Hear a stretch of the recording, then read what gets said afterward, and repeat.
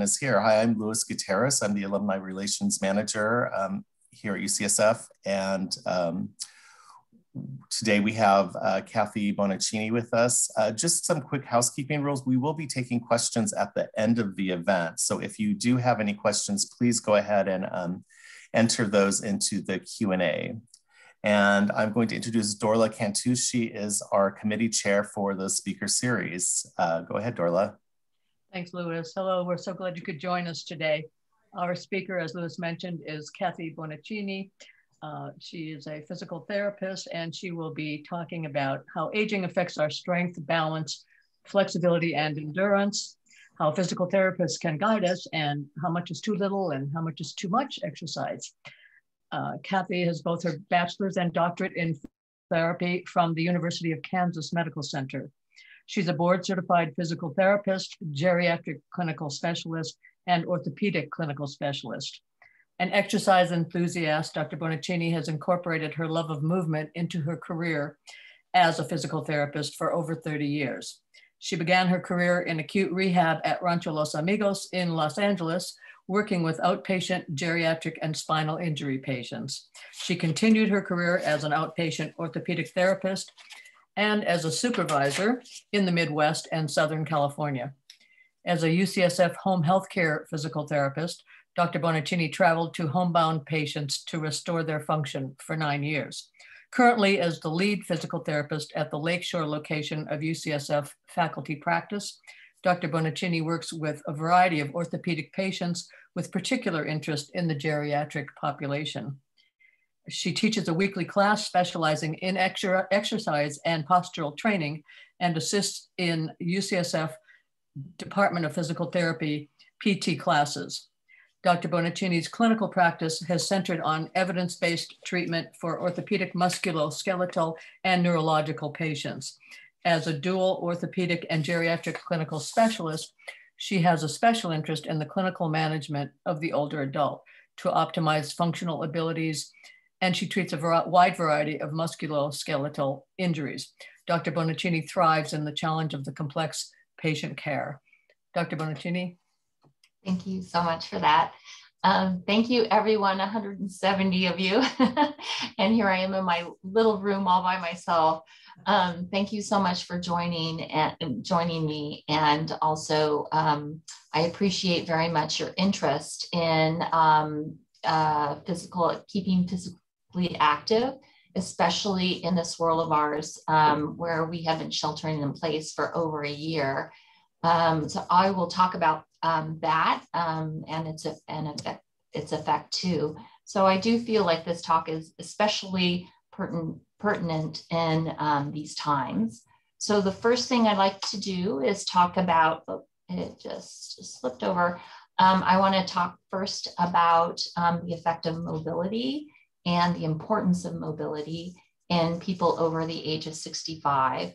And then I'm going to teach you and show you with an inside view of physical therapy and some of the things that I do just about every day, either on telehealth or in person.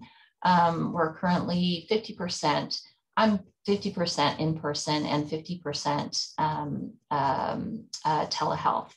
But there's some functional tests that we can absolutely do online, and I'll show you some of those and how we determine physical activity in the older adult. And then lastly, I wanted you to have a very good understanding of what the exercise guidelines are and how they came to be for older adults. So in the very nice introduction, very much appreciated, I've been a physical therapist for 33 years, and I am preaching to the choir here, where I am a lifelong learner. So I never stopped learning and growing. And I've enjoyed 13 years here at UCSF, and almost 10 of those were in the home healthcare setting, going to homebound patients throughout the city of San Francisco to help them to regain their function. My biggest passion, I would have to say, is optimal aging. And what optimal aging is the capacity to function all the domains. It's physical, it's cognitive, emotional, spiritual, social, to one's satisfaction despite one's medical condition. So it's not in lieu of, but it's in spite of, and having the best quality of life. So thank you for allowing me to talk about my passions. But let me give you an outline. First thing I want to do is talk about the effect of physical activity and sedentary behavior. And then let's talk about the physical and physiological effects of aging. And then we'll go into what a physical therapist does and some testing, and you guys will test yourselves also. And then we'll talk about the guidelines that the CDC and the American Academy of Medicine and also the American Heart Association recommends. We're all on the same bandwagon here. All right, so first slide, it should be no surprise to everyone that there's lots and lots of evidence of the benefits of physical activity. This has been available since the 1950s. We know that there are lower rates, very strong evidence for lower rates of all causes of mortality, including all of these different issues, and strong evidence for higher level of fitness, bone health, function, and cognitive health. But this Lancet article basically did a physical activity policy framework. So they spelled physical activity promotion, global planning, leadership, how to train, and surveillance of this program. And we will, the results of that was adopted by the World Health Organization, and they have established guidelines, which we will talk about in just a little bit. So again, it's no surprise that exercise helps patients and all people, patients or not patients, with cancer, cardiovascular disorders, endocrine disorders, falls. 1 out of 4 Americans over the 65 years will fall. GI disorders, musculoskeletal disorders, neuromuscular disorders, obesity, the lungs, and transplants. So exercise, just overwhelming proof that it helps. But let's talk about what happens when we lead a sedentary lifestyle. And we have been sheltering in place, so we are a little bit of couch potatoes at this point, or have been, most of us. The World Health Organization has established that 60 to 85% of people in the world lead sedentary lifestyles. And why is that? It can be like changing patterns of like transportation or increased technology. We're sitting at our computers, just urbanization in general. And they also agree that sedentary lifestyles increase all causes of mortality. So we are all on board and all on the same page here. And chronic diseases caused by cardiovascular diseases, the leading, and diabetes and obesity are the leading causes of death in every part of the world. Sub-Saharan Africa, I believe, it's infectious diseases, although that may change in some areas in the world of COVID. However, I really want to point out that all these chronic diseases can be helped by exercise.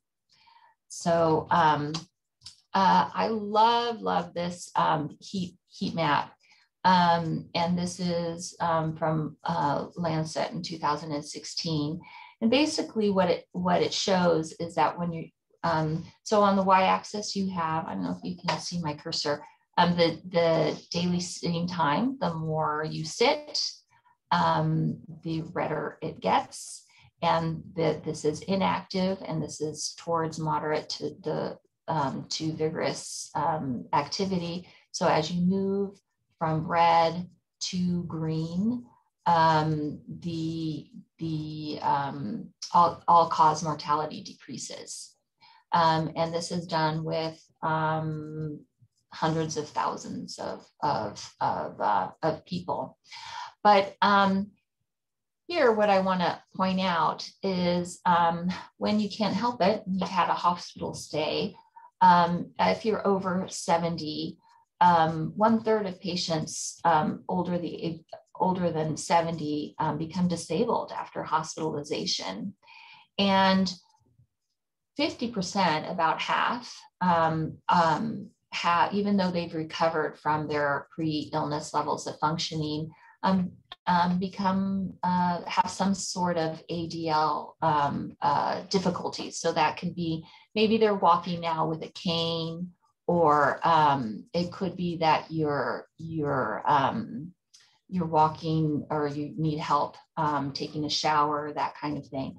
So this is with any kind of hospitalization. So this could be, for example, something very serious like open heart surgery, but also for like metabolic syndrome issues, or UTI, whatever you're admitted to for a short stay in the hospital. What has been thought and established is that the level of, no matter what, if you get better with whatever you're in the hospital, the recovery is discordant. So the recovery is discordant with the level of function. So your function is still, even though you got better, and your issue that you went into the hospital is now resolved, you still have some residual functional loss. So it is, really that important. Right, let's talk about the physical effects of aging. And this graph is an old graph, but I really liked it because it's the first time they did categorize the different parts of your life. So when you're moving a lot and you're more, vigorous, and the younger that you are, they call it the fun stage, right? So the fun stage, you can do whatever you want anytime, and go out and go for a run whenever you want to. The functional stage, when you are less vigorous and you're older, is you are at risk for mobility disability. The frailty stage is where you need some assistance with activities of daily living. And the failure stage is that you are completely dependent and bedbound. So I'm going to give you bad news and good news. So that is the bad news, my friends. However, the good news is this, that at whatever functional level you are, a physical activity program can change this trajectory, no matter what stage of disability you are. So this slope, this graph is similar to the previous graph, except for the y-axis is physical function instead of vigor, but you can see how it absolutely changes the graph. There is evidence, which I'll show later, that really the more disabled you are, no matter what exercise you do, you will benefit even more. So anyway, all that to say, this is the fantastic news and the things that I do every day. Right, I like to go around the circle here, and we'll discuss each of these different parts of our body as we age, what happens to our strength, flexibility, balance, and oxygen consumption. And let's talk about our strength first. So as we age, this is a study that was done a long time ago, the first time that it was really established, where they took about 700 subjects and from the ages of 20 to 94. And they studied their concentric and eccentric peak torques in their different body parts. And what they determined is that after the age of 30, if you don't exercise, we naturally lose about 1% of our muscle mass per year. After the age of 60, we lose 1.5% of our muscle mass per year. So what I tell my patients is that it doesn't matter quite so much in terms of your function when you're, say, I don't know, 45 to 46, right? Because you still have some muscle mass reserve from earlier in life, particularly if you've exercised at a lot, if you were very active when you were younger. That's why physical education programs are so important in our schools. You can still function and do everything that you want to, but let's say you are now 87 and going on 88. And if you haven't exercised in all those years and you have this cumulative effect of muscle mass loss, then you start having a hard time doing everyday activities like getting out of bed, going up a flight of stairs, bending over and picking something up off the floor. And that's where it can get dangerous. So I want to discuss here this muscle mass loss. So sarcopenia is defined as a loss of muscle tissue. It's type 2 muscle fibers, the fast twitch muscles that give us power, that has been proved to be directly related to function. So we lose these fast twitch muscle fibers naturally as we age. So things like we walk a little slower, our grip strength isn't quite as strong, getting up out of a chair becomes harder. And it's calculated by the formula, first calculated by the formula. It's the muscle mass divided by the height squared. That's less than 2 standard deviations of this normal reference group. That's, I think it was 18 to 40. And it was determined that about 55% of men 74 years and older were sarcopenic, and about 52% of women were sarcopenic over the age of 80. And so why does this happen? Well, I mean, there are some neurosystem issues, physiological changes that happen, like you have less motor neurons, there are hormonal changes, inflammatory responses, that kind of thing. So what happens as we age here with the loss of muscle mass is that our mass gets less and our fat gets more. So it changes our body chemistry. Also, our bones become less dense. So this chemistry also, that's why pharmacology needs to be studied in the geriatric population, because our body chemistry is different from the younger population. So that's the bad news. And now I'm going to introduce you to some outliers so that you can see, what is possible. This gentleman is from Arizona. He's a World War II veteran, and he demolished the bench press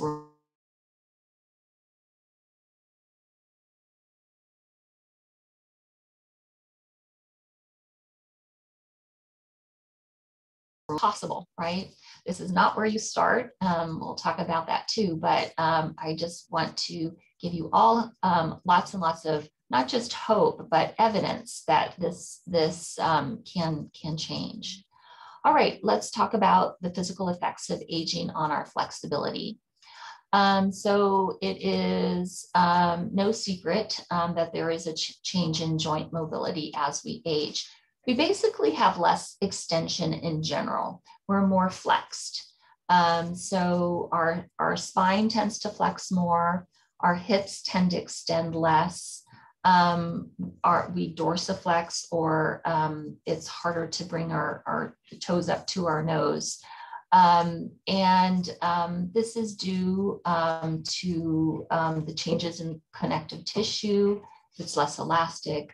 We have less water in our bodies.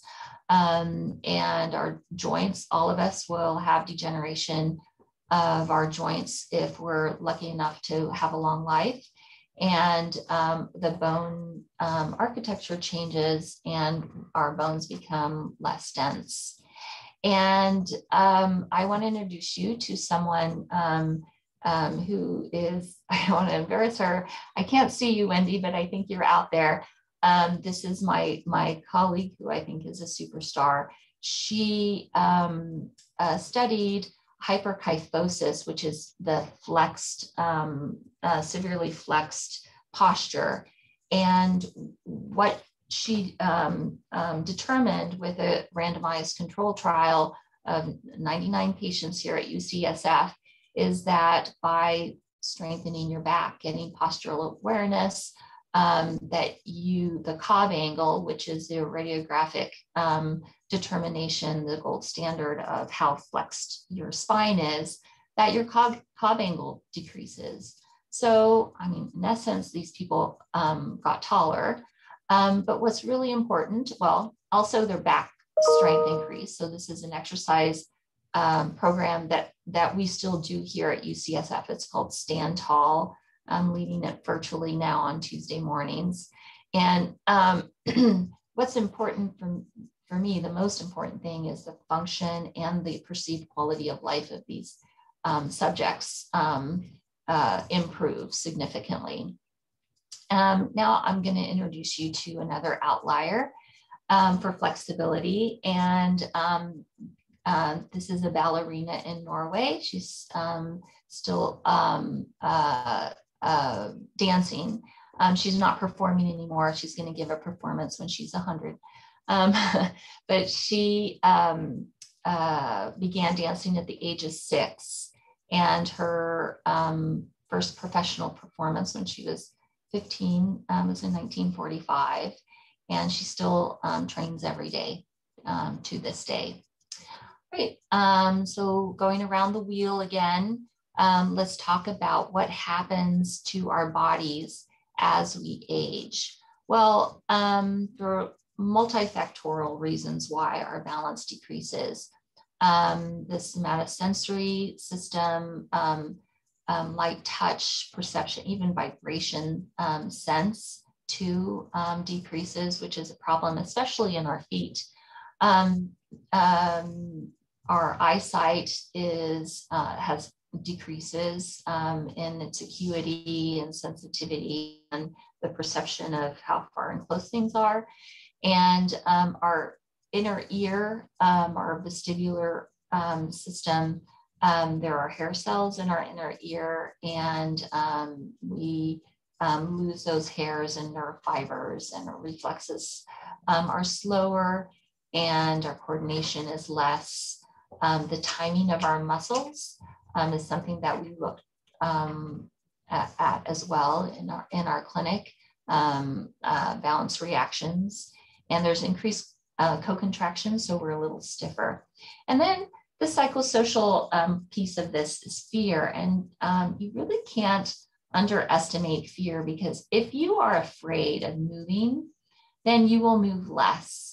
And what happens when you move less is that you decrease your physical activity. And then there's a sequelae of things that happen when we move less. So we do have some patient-reported outcome measures that measure fear, and that's something that we base our goals on too. All right, so that is the bad news. However, let me introduce you to this gentleman. He was born in Scotland, and he was a gymnast, but he began exercising as a gymnast when he was 20 years old. And he was a fireman his whole life until he retired. And he exercised until way into his 80s. So here he is at 82 doing something that I've never been able to do, which is pretty awesome. All right, so now let's talk about what happens as we age with our aerobic capacity or oxygen consumption. Well, our lungs and our blood vessels tend to stiffen. They're less elastic. And there's also some physical changes also. For example, like our rib cage is a little bit tighter. We're a little bit more there's less lung expansion because our ribs are tighter. We have also decreased extension, so we don't move quite as much and we can't train quite so hard. But what happens with the cardiac output, which is the heart rate times the systolic volume, the cardiac output declines due to decreases in both the heart rate and the stroke volume.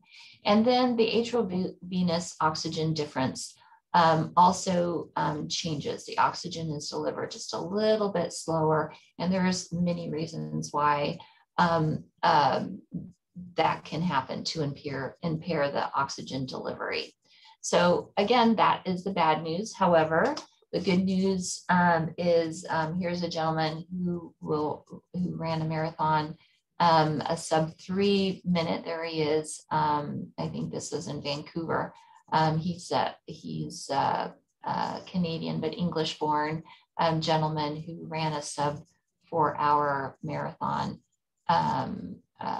Anyway, at 73, he ran a sub-3 hour marathon. So everything is possible. It's interesting to note also that he did do cross country when he was a teenager. So he ran in some sort of organized club, but then he stopped, and then he picked it up again when he was 40. So, and this next graph is a graph from the National Council on Aging. They have a wealth of information on their website. But as we age, it's very common to have chronic conditions. At least 80% of people over the age of 65 will have at least one chronic condition. And as you can see here, most of them are vascular. Some orthopedic, but mostly vascular. And 68% have 2 or more chronic conditions. But remember, optimal aging is in spite of these conditions. So, all right. So now let's move on to talking about what I do every day. And this is function and fitness testing in older adults. I find this really, really fun and rewarding. So we use the ICF model every day, which is the International Classification of Functional Disability and Health. It was established in 2001 by the World Health Organization. And instead of looking at someone and their disease, we look at them in a different framework. So we're looking at their structures, what are their activities, and what is their participation. And as physical therapists, when patients come to us, this is what we look at and how we establish our goals together with the patients. So for body structures, we're looking at their strength, their aerobic endurance, their flexibility, power and speed and agility, and activities. We're looking at how they walk. We do a lot of gait analysis, stair climbing, how they do things like reaching their upper body, getting down to the floor, and even sports. And then participation is really what makes their quality of life improve. So you can do errands without thinking about it, housework without a problem, laundry, gardening, participate in sports and clubs and travel. That's what we really, really want.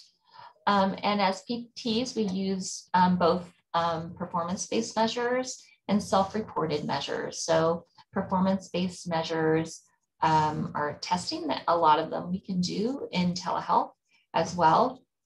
And self-reported measures are things such as there are questionnaires that we ask, for example, like I said, the fear of falling, but also how difficult is it for you to do, to climb stairs and things like that. So there are lots, I'd say thousands of tools. This is just one of them. This one's typically used in inpatient for patients that are at a lower level. And, you know, it only takes a few minutes and it's free, it's easy to do. This one you happen to score 0 to 3 on each of these different items. You add them together and a score less than 20 indicates some sort of disability. And this is what we build our goals on.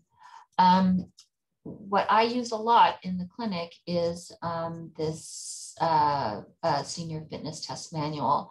It was developed by 2 physical therapists from Cal State Fullerton, and the age and gender norms for different testing has been validated. And physical fitness, how they define it is the capacity to perform everyday activities safely and independently without extra fatigue. So this is quality of life for me. This is how we can determine every day how easy it is for you to do the different things. Now I'm going to take you around the wheel, and some of these we're going to, I want you to participate in. I can't see you all. I can't see the 223 of you all. So what I'd like for you to do is to make sure that you have a chair that is firmly on the ground, and that you have like heavy furniture around that you can hold on to if needed, because I want you to be really safe. The first test that I'm going to take you through is called the chair stand test.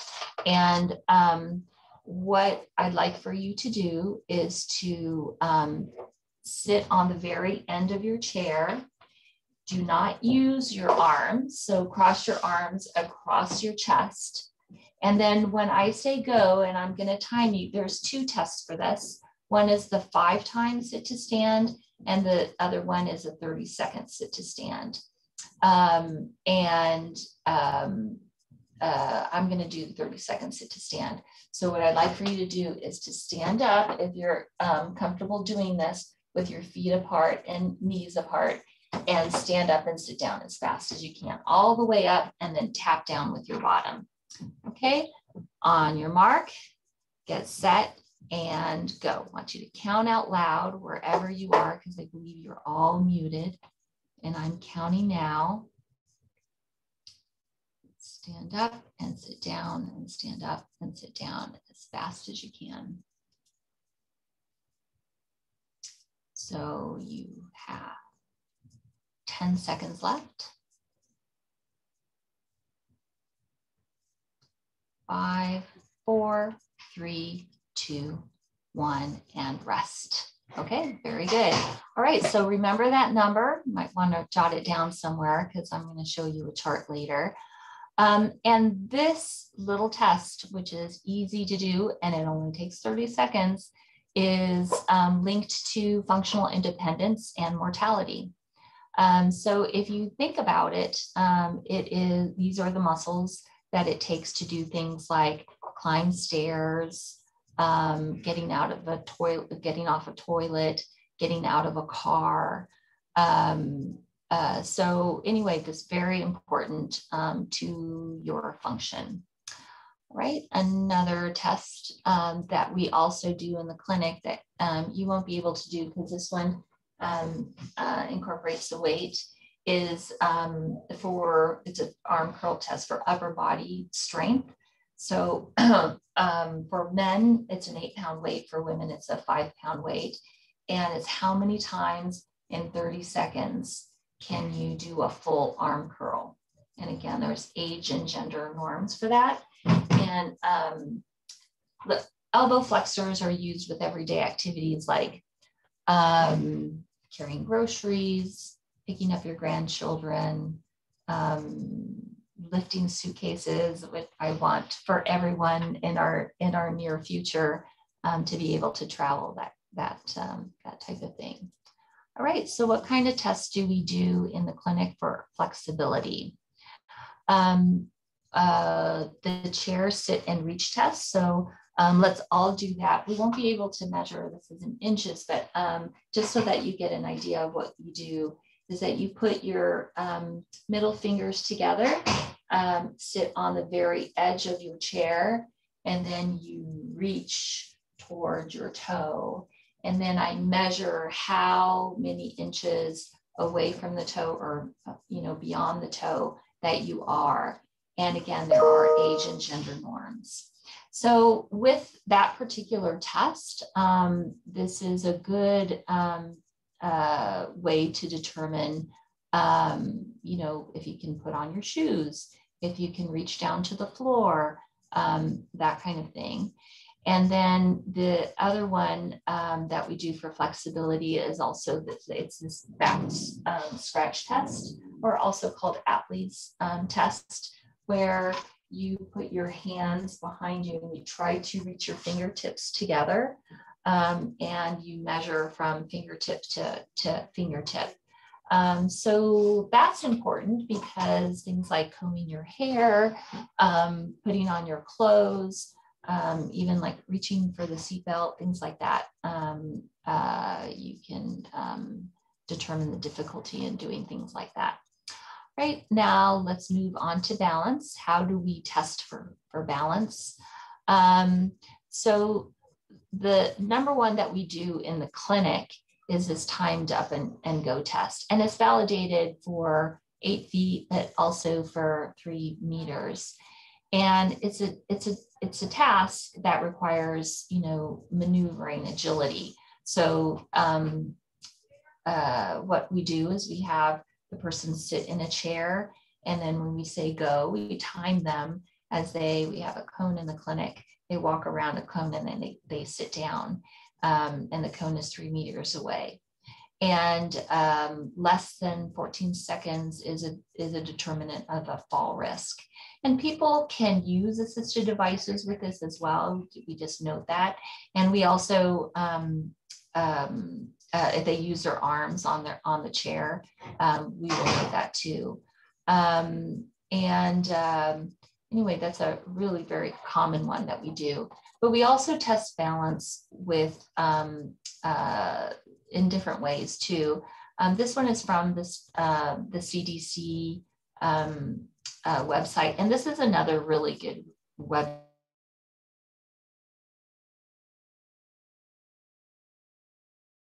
The Elderly Accidents, Deaths, and Injuries website, so fall prevention. There's some really east in there. One of them is a tug also, and this balance test. So I'd like for you all to do this one. So if you can all stand up. So the first test is to stand nice and tall, and have something around you so that, I'm sorry, I'm too tall for this monitor, but I want you to put your hands on something with your feet touching each other, and want you to let go for about 10 seconds. So go ahead and let go now.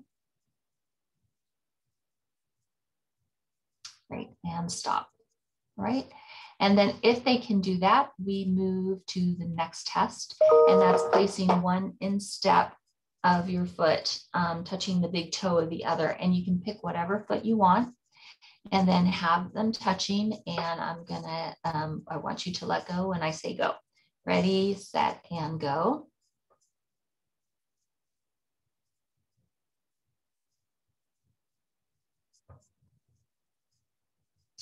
Great, and stop. All right, and then this one is really important. This one is called the tandem stance. It's with one heel touching the toe. You can pick whatever foot you want, on one right in front of the other. And let's start now. Go ahead and let go.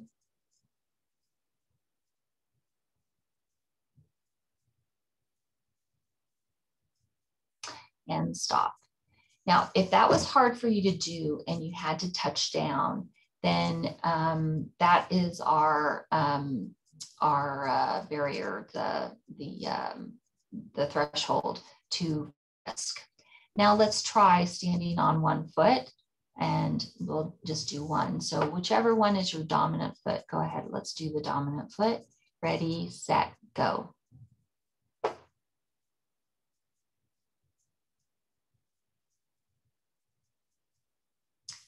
And stop. Yep. So if you were able to stand on one foot without touching, using your hands to keep you upright, then you're doing very well. This one, that last test, which is the harder test, and I do both sides also. Your non-dominant side is typically harder. And we're usually all a little asymmetrical. So don't worry about that. But I use that for determining assisted devices too, whether there's a need for assisted device. All right, let's talk about oxygen consumption and how I test for that in the clinic. And we do, with this little wheel, we do a 6-minute walk test. And so what we do is this is just to assess the oxygen endurance and capacity, is that we take the blood pressure and the heart rate, oxygen saturation, and perceived rate of exertion. And I will discuss that with you later, what that is.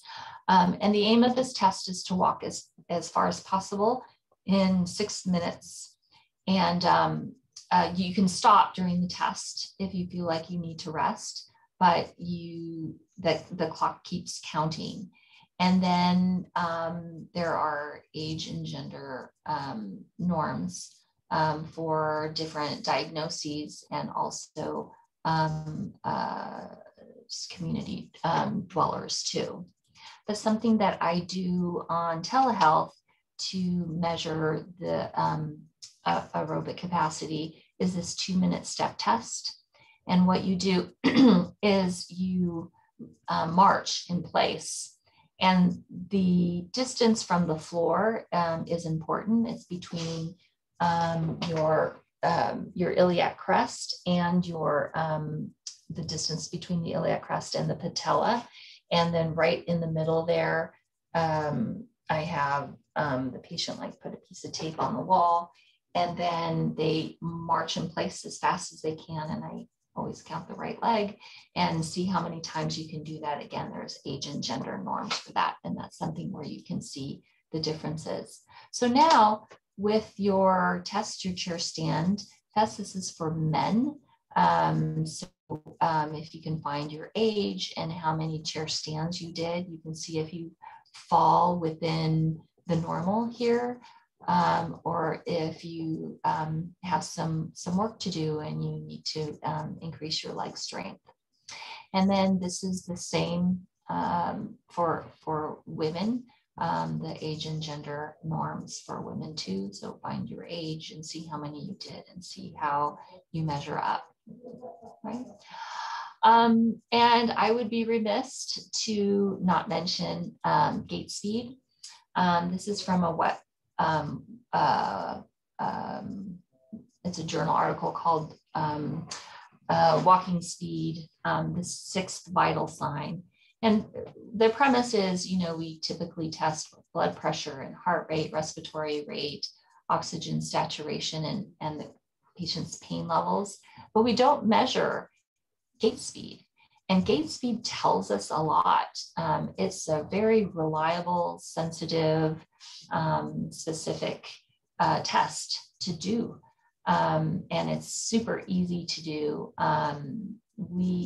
In the clinic, we typically use, it's validated for different distances, but a 10-meter span. So we allow people to kind of walk for 5 meters at their normal, comfortable speed. And then we measure them right at 10 meters, and then they have basically a cool down. And it is linked to people's function. So you are a fall risk if you're less than 1 meter per second. So that is usually the threshold in the clinic of what we're trying to so 0.6 meters per second. If you're less than that, you are dependent in your activities of daily living, and you are in the community, a limited community ambulator. At 0.8, you're right on the threshold of being a limited community ambulator and being a community ambulator. So it gets easier for you to do things like shop or walk to your friend's house, things like that. We shoot for 1.2 because at that point you are you can cross streets, and that's a normal walking speed. So this is something also that we measure in the clinic. So now you see some of the things that we do here, but how do you know when to see a physical therapist or when it's merited? So here's some questions to ask yourself. It's like, how many times do you leave your house in the course of a week? Has there been any change in your ability to do things recently? And then that fear factor also that I've mentioned before is, are you afraid of falling? These are things to talk to your doctor about that we may be able to help you. All right, so now let's talk about some guidelines for physical activity for people over the age of 65 and over. And this is resoundingly in agreement across these different agencies like the CDC, the American College of Sports Medicine, the American Heart Association, the World Health Organization. But what is interesting to me as a geriatric specialist is that people over the age of 18 and over the age of 65, there is no difference. So the guidelines are the same, with the exception that there's a few more guidelines for older the age of 65, which include flexibility and balance. So let's talk about what those are.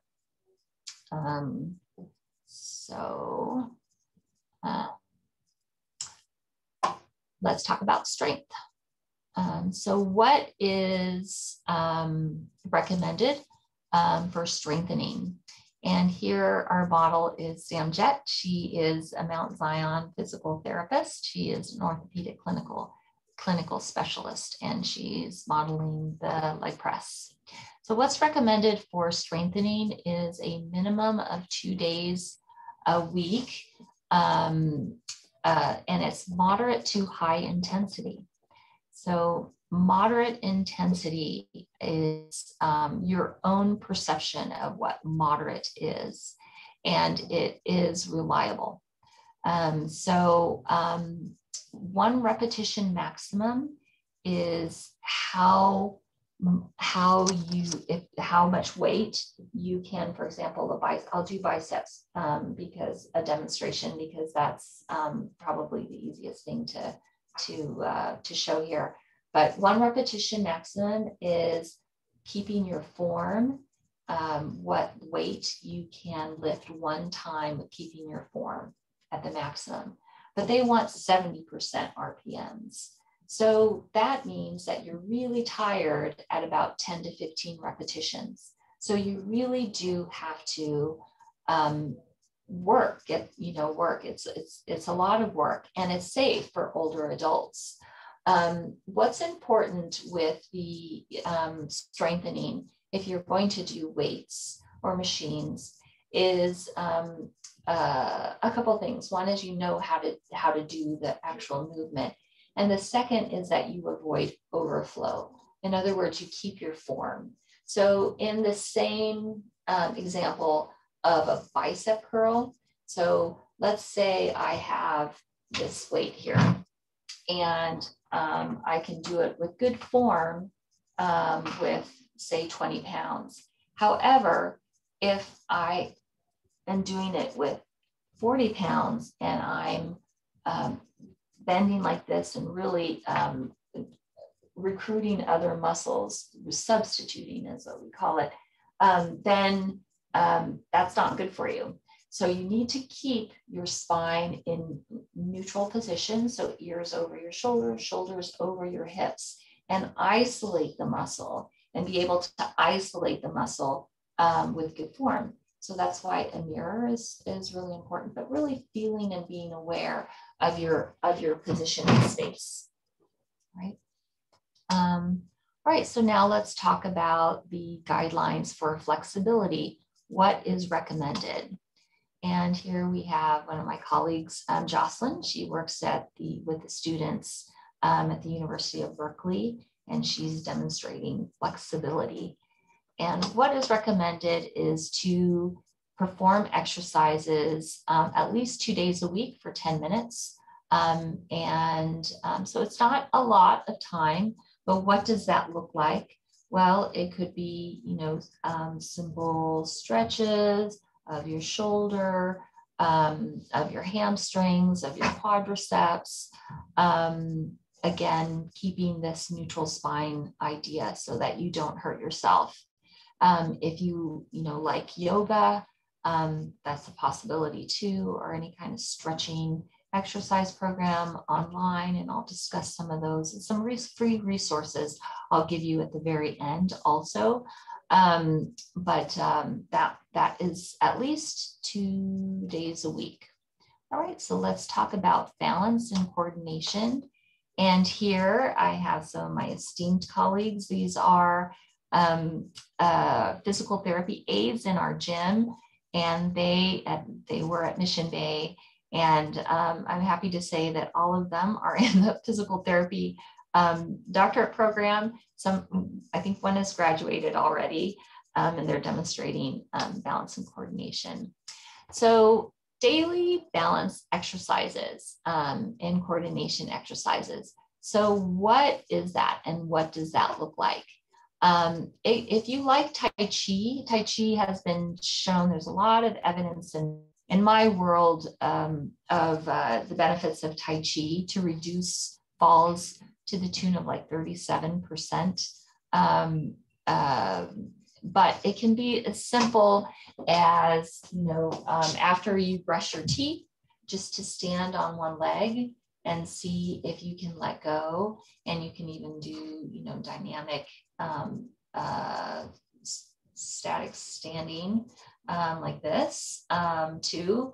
Or it could be putting on a Zumba Gold exercise class online, and if that's something that interests you.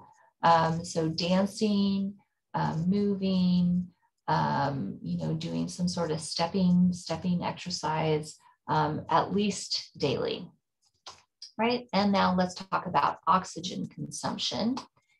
And here we have Pilar, and she is in our Mission Bay clinic here on the treadmill. And what's recommended is moderate intensity aerobic activity. So it's sustained movement for 150 minutes a week. So that equates to about 30 minutes, 5 days a week. Or if it's vigorous intensity, and I'll tell you what that is, 75 minutes a week. But this is not where you start, right? This is what is recommended. So it's building up to this and getting past that hump where you're able to do this for your overall health. So I'm going to show you here this Borg rate of perceived exertion. Sometimes it's on a scale of 6 to 20. I use 1 to 10. So 1 is, you're sitting in a chair, what you're all doing right now, that would be a 1 in terms of perceived exertion. 10 is that you're going so hard that you can't talk, and you're going to need to stop really soon. So what's recommended for moderate is about a 5. So that means you can still talk, but maybe at the end of the sentences, you need to, take a breath. You're a little bit uncomfortable, and you can, if you have a friend with you and you're talking, you would be talking like this. So walking at a little bit of a clip. And vigorous is just a little bit more than that. You would, if you ask yourself and you think about it, you are a little bit, you are more out of breath. So if you are talking to a friend, then you sometimes mid-sentence, you have to take a breath, but you can speak full sentences just like this. So it's a little bit more. It's a little bit more. And this is linked to, things like heart rate and blood pressure. Now, I really like this graph a lot because it tells us how incredible the health benefits are, particularly if you are frail and deconditioned. There is definitely a dose-response relationship between physical activity and your overall health status. So on this y-axis is the risk for chronic diseases and mortality, and on the x-axis is the how fit you are. And if you are on the low end of the spectrum and inactive and lots of chronic diseases, then just a little bit of exercise is going to change a lot with your overall physical health. So there is it's really important that, even short bouts and low volumes of like, walking or jogging can really make marked benefits in your overall health. So there is, as you see, the more fit you are, the more you have to do in order to change. So there is a little bit of a ceiling effect, and then there's no effect at all. So anyway, go for, I say, keep working at it. Yeah. So I just want to point this out that exercise isn't recommended, as much as it really should. It's very effective, and typically it's under-trained. People are undertrained in older adults. You want to try to match, what you can do, and notice that a little bit of difference in your physical activity can make huge health benefits. And then this is my piece in that enjoyment really is one of the predictors of behavioral change. You really do need to enjoy what you're doing. If I tell someone to join an exercise class and they don't like, being in an exercise class, they'd rather be outside. Well, I tell them, I'm interested in you now and I want you to get better now, but I'm also thinking about you 30 years from now and where you're at. Let's try to find something that you enjoy doing that is sustainable. And I also tell people, especially those that are recently retired, that their new job should be to exercise and take care of your body, because that will determine your quality of life in your retirement. So I'm going to give you here, sorry for the busy slide here, a patient example of someone that I saw in telehealth that is, not uncommon to what I typically see. This is a patient who lives in the in-law unit. So her daughter lives above with all of her family, and she's 84 years old.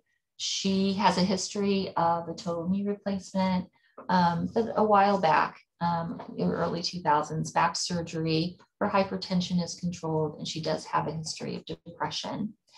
Because of the pandemic, sheltering in place, she has been homebound. She is very afraid of getting COVID. And she used to go with her daughter every week to the grocery store, and she'd help her with the meals. And there was a church 4 blocks away, and she would go every day to church. But because of the pandemic, she hasn't left. She didn't, and this was a couple months ago, she hadn't left her house in a month. But here, this was pretty much a red flag for me, is when I asked her about how much of her waking hours she spends in bed. And she spends a lot of time in bed watching television. And what she's noticed over the months of the pandemic, and this is very real, it happens to many of my patients, is they have trouble doing things. So she had difficulty going up the stairs. So she's not participating with the meals with her family. And she used to walk without an assistive device within the house.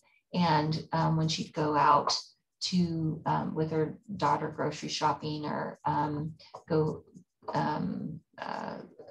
to medical appointments, she'd use a cane. But now she's using a front-wheeled walker when she does go out, which isn't frequently, very infrequently. And she's needing a cane inside the house because she has knee pain. So her knee, her uninvolved knee, the one that didn't have the total knee replacement, she rated it about a 6 out of 10 with stairs. So I tested her range of motion. I tested her sit to stands in 30 seconds, and she could do it 5 times in 30 seconds. And then I did the balance test, and she's a fall risk. She hadn't fallen, but she's a fall risk. She's right on the cusp. And then I watched her walk online, and I could see how she had her antalgic gait. She had a bit of a Trendelenburg.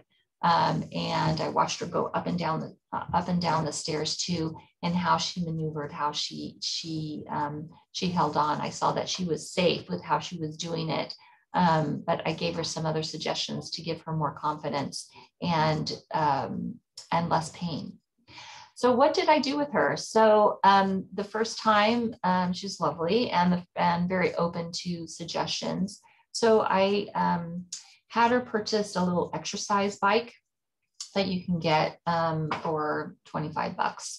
And it's just the pedals of a bicycle. And I had her bring it to the chair, and we started with 10 minutes. She didn't have any knee pain with that. And she's getting circulation to her legs. And then I had her increase her upright tolerance. So slowly and gradually increase her time that she was spending less time in bed and more upright, whether that's sitting. For her, sitting all day would have been an exercise. It's a lot of exercise. It's a lot of work. She got very tired. So getting up in the morning and then getting up in the afternoon. And then I also got her on a walking program, which was after she used the bathroom, to pace around her house. She lived in the in-law unit with a garage. So she would walk around for about 5 minutes after she used the bathroom, which gives you a lot of standing time, which is really very good. And I had her journal that, which she was like super, super good at. And then as time went on, I gave her exercises. I gave her a rubber band in the mail, and we would do exercises online. And her legs, in particular, her right hip was really weak. So if in the hip, knee pain typically reduces. And so she was feeling a lot better with that. And then as time went on, I encouraged her to go up twice a day for meals. And then with her grandkids who lived upstairs, to go for a walk with them. Outside, first with a walker, and just to the end of the street, and back. So we made lots and lots of progress, and by the end, she was going up for meals, her 2 meals a day upstairs. So her daughter was, and she was helping prep meals and helping out with very limited household duties, but she was really on a very good path. So physical activity and increasing her physical activity really did change her quality of life. All right, and again, I just want to revisit here this optimal aging and its definition and to function across your physical, self, your cognitive health, which physical activity definitely improves cognition, your emotional well-being, which physical activity definitely improves, social, so that you can much more easily get together with others, to life satisfaction, to one's satisfaction. So optimal aging is improving your quality of life.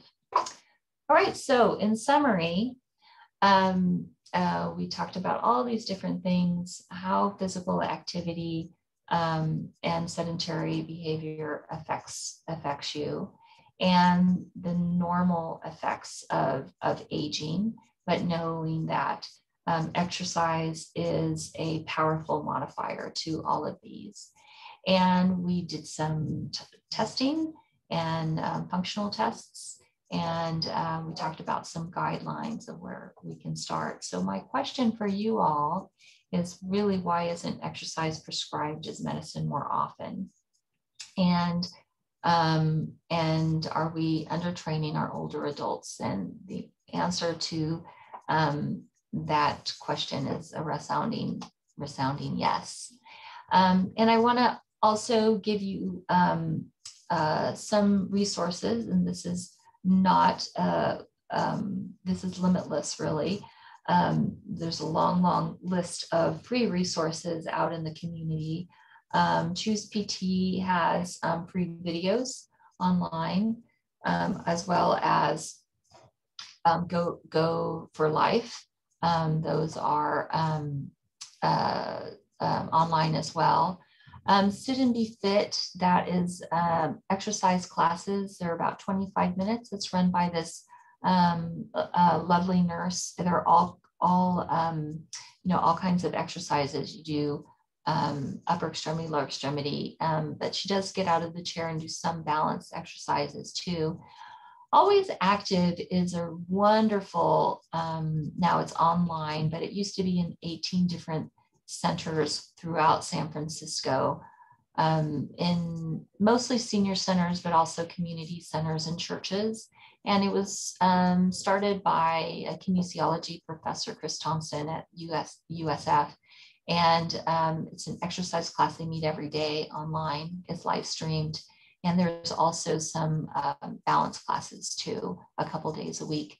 And Silver Sneakers is a, if you're not familiar with that, it's a really good program for, you get free memberships in different gyms wherever you live. So I encourage you, wherever you're living, to look for free resources, because they are out there.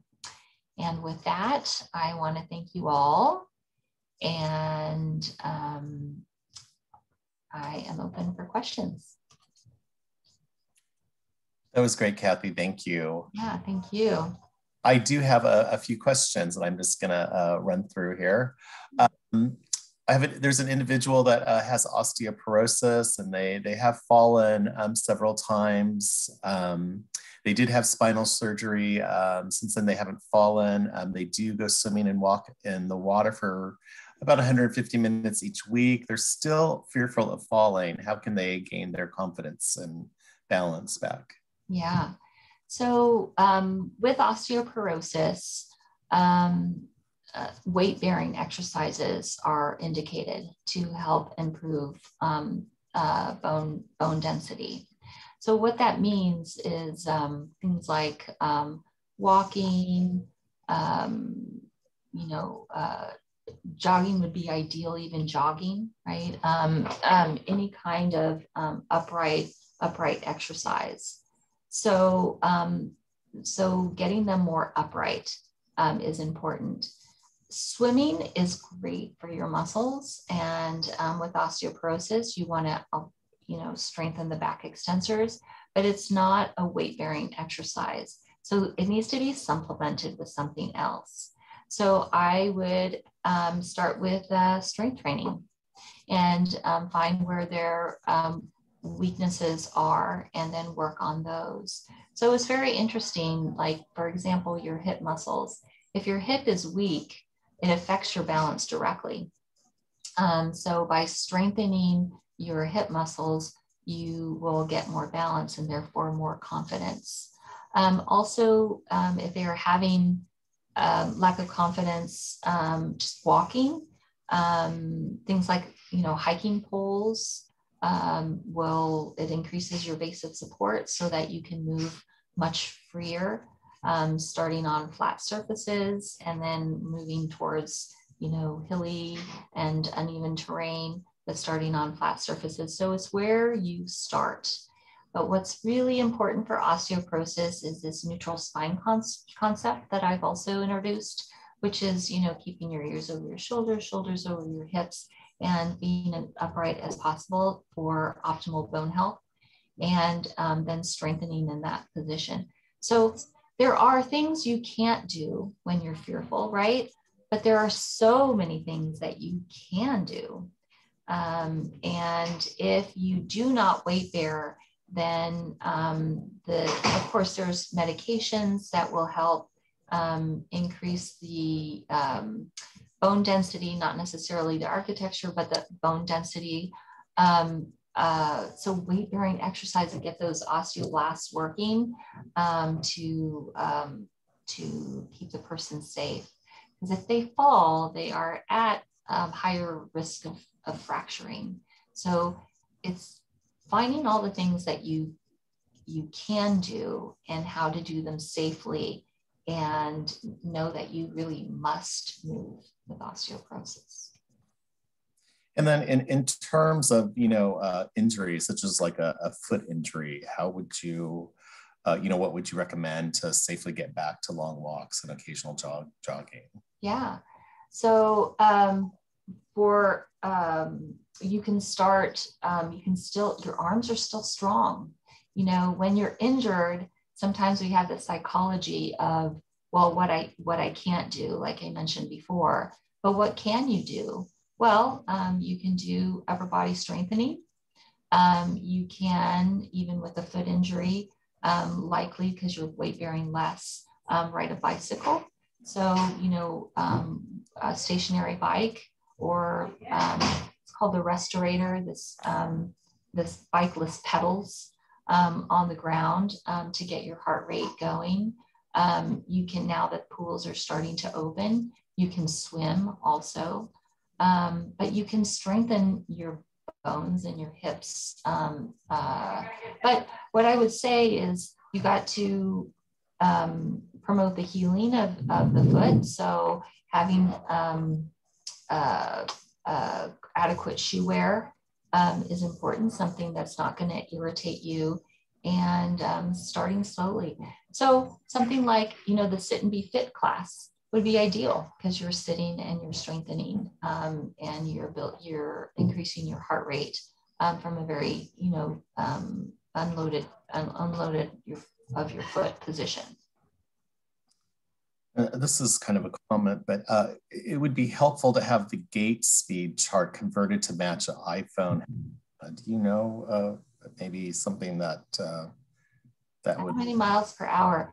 So the gait speed, you can figure out how many miles per hour are the different meters per second. So that's an equation. And I believe that there are, on some apps, miles per hour on there, just like on a treadmill. Goodness, some running apps may have them. Off the top of my head, I don't have them, but you can try different apps for finding the miles per hour on there. Mm-hmm. Awesome. Okay. And then the SB in the PA/SB, what does that stand for again? Oh, sedentary behavior, sorry. Oh, okay. And physical activity. I apologize. I should have made that a little bit more clear. So physical activity and sedentary behavior. Let's see, what tests should we have done before moving to a more demanding, vigorous, more than 7 RPEs exercise regimen? Say that one more time. I'm sorry. What tests should we have done before moving to a more demanding, vigorous exercise regimen? And then they have greater than 7 RPEs. they miss the first few minutes. So rate of perceived exertion. Yes. So I think they're talking about the Borg exertion scale. The RPEs 0 or 1 being sitting in a chair, and 10 being working so hard that you feel like you need to stop. Keep it at a 7. There is no need to go higher than that. You will increase your physical fitness working vigorously. So it's moderately hard, and that's safe and effective and proven to increase your aerobic endurance. Great. So this individual was part of the posture study at UCSF that you mentioned, and it was very helpful. Can anyone join the virtual stand class you mentioned, or is it for current PT patients only? No, it's not. It's community-based. Oh, awesome. Yeah, we did them at the Berkeley Center in Mission Bay, but now with the shelter in place, we closed the gym and we're doing them virtually. And absolutely, you don't need to have a referral. If you contact you can look up UCSF Physical Therapy Stand Tall. If you Google that, you'll be able to find us there and get more information. Give us a call, and a coordinator will be happy to talk to you. Any recommendations for an 85-year-old woman using a stationary exercise bike? Yeah, so make sure you go at a clip. Challenge yourself. Yeah, I think that's great. Keep using the stationary bike. Now, I also am a believer in multimodal exercise. So it's not just doing the same thing every day all the time. Challenge yourself. The way to challenge yourself is there's 3 ways. One of them is increasing your repetitions. So, and with bicycling, it would be to go a little bit longer in terms of time. You can also change your resistance. So it would be, putting a little bit more tension, or if you're doing weights, then increasing your weights. And then the third one is to decrease your stability. So that would mean, for example, using some sort of like uneven surface, like doing lunges outside, where on the pavement where it's just a little bit more uneven. Or if you're doing things indoors and you need to have that firm surface, just using your fingertips on the wall and starting from there, maybe 2 walls, and doing it down a hallway, and then changing so that you're doing the exercise on one like that. So you're decreasing your stability because that creates more co-contraction of your muscles, and it gets you better. So you got to change it up a little bit and continue on. I think that's great. That's great. How effective are vestibular exercises? I think I'm pronouncing that. So vestibular rehab is a thing. It is a discipline that there are certified vestibular rehab therapists, of which we have several. Typically, they're neurological physical therapists. That's a different board certification than what I have, and very effective. Yeah, so if you have vestibular problem, especially, if you're dizzy and you just don't move so much, right? Because you're afraid to move, and then that fear factor occurs, and then you do lose your physical activity, and you become less fit. So I would encourage you, if that is a problem, it decreases falls and improves your fitness in general, to have vestibular rehab across the lifespan. Does estrogen help build bones? So it does, but I have to say that, it's beyond my scope in terms of hormone replacement therapy. So I cannot speak to that, but I can tell you that as the estrogen, as what happens up until menopause, we maintain our bone. So the problem after menopause is when our estrogen decreases, and then that affects our bone density. So the question then is, what do you do to improve your bone density? And weight-bearing exercises, that's what you do. Postural awareness, strengthening, and weight-bearing exercises will help people with osteoporosis, and that and people, everybody really. And we will all lose estrogen, by the way. So it is also a natural part of aging. And then we did talk a lot about exercise, but do you have suggestions on a diet to build muscle, or would that be a separate session? Yeah, so that is a separate session. However, let me speak to that in that as we age, we need to eat more protein.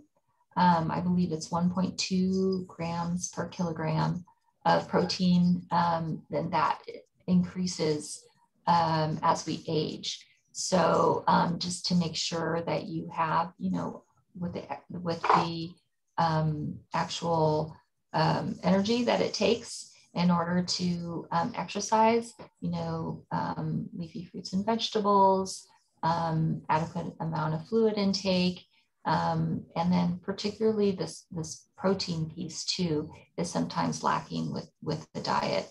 But yeah, that's a whole other hour-and-a-half discussion. Let's see, I'm going to group these two together. So what would the major muscle groups be, for somebody that is fairly fit and exercises throughout the week? What should they be doing for all-around strength? And then also someone dealing with nerve issues, specifically in the legs, could stretching help with this? All right, so the first question about the muscle groups. So you have your upper body exercises, your lower body exercises, and your core. And they can be grouped. So, core and upper body exercises in a day, and another day, your lower body exercises. So thinking about arms, what can you do? Thinking about the gyms, bicep, triceps, but deltoids also, strengthening, and then also the core, so your abs and your back extensors. So I like lumbar stabilization exercises for the core, and that's without moving your spine. You're moving your arms and legs, like on your back, and back extensor exercises, even bridging, working your glutes. Lower extremity exercises. Love the leg press. Don't forget your calves, and that's an important lever arm for walking. You need to have strong calves too. But know that it's all your muscle groups twice a week. So this is actually another question. I'm going to group a couple together here. But so walking every day for 30 minutes, is that enough? Or it sounds like we should be adding some kind of weights. And what's the other one that was here? Oh, and resistant bands. Are those equivalent to free weights? Yeah. So walking 30 minutes a day is good because you're getting your weight bearing, right? Your bone building. And you're getting the blood circulating, but you got to keep yourself challenged.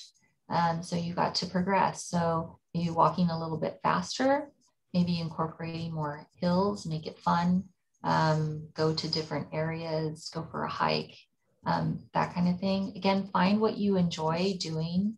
Maybe you love to socialize, and now you're both vaccinated, and you can go for walks together and just challenge yourself, and gossip a lot, do whatever you love to do.